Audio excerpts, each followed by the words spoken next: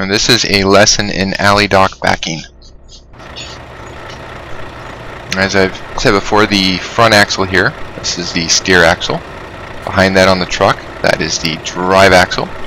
And on the back of the trailer, those are the tandems.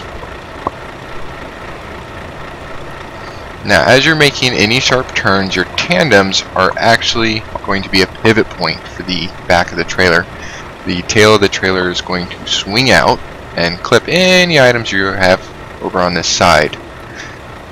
Since you've got about 10 feet between the tandems and the tail of the trailer, you're going to swing out about at a maximum 10 feet. That's a really sharp turn, so you want to be 10 feet away from any obstacles. The truck width is actually about 10 feet, so you just need to make yourself one truck width away from the spot you're going for. The main pivot point between the truck and the trailer, the only pivot point, is the fifth wheel. So as you're setting up for your alley dock, you want to place the fifth wheel in the center of the spot you're going for. Here on this truck, I can see the fifth wheel is just in front of the drive axle.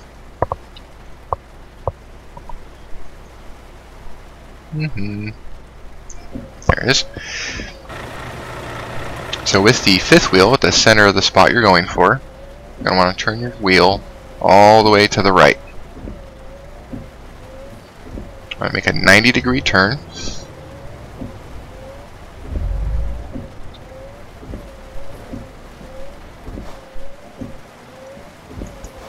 Pointing the truck in the same direction of the spot that you were going for. It's our 90-degree turn right there. The next thing you want to do is turn the wheel all the way to the left.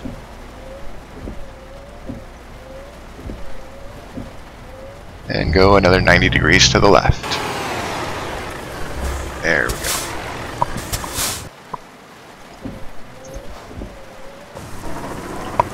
So now the truck is pointing in the same direction as we were when we started. After that, you want to straighten your tires out, your steer tires, and then simply back straight up.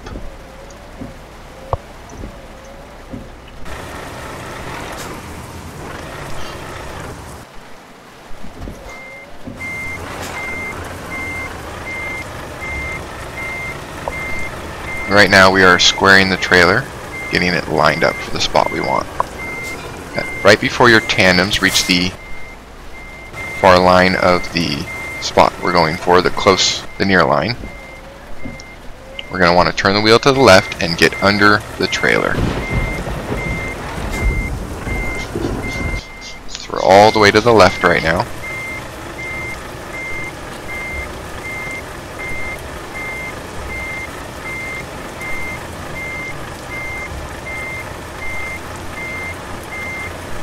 Starting to turn to the right a little bit more, just to keep it in line.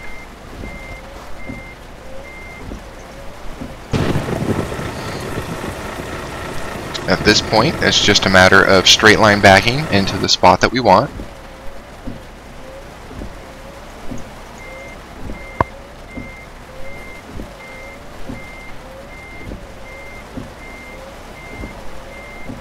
Lining the tandems up. Then the drives,